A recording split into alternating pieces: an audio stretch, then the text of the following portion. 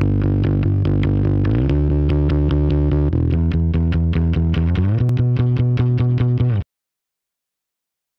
and welcome back to my BFDI and Inanimate Insanity Camp. I'm your host, the speaker announcer. Last time, the contestants had to guess who ate Battle for Dream Island again. Contestants were, with Taco winning, and Team Sunset being up for elimination. No confessionals, so we can get straight to cake at stake. We got 10 votes. Only half of you got 0 votes, and those contestants are Ruby, Fries, Pen, and Dictionary. They get cake.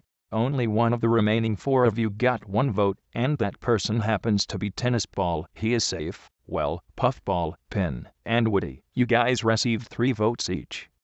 In the event of a tie, the last 2 contestants safe are Puffball and Woody. Sorry Pin, but the viewers obviously wanted you to be eliminated last time, and since you weren't, they eliminated you this time. With Pin gone, I can get to the next challenge, which is called Colorful Boxes.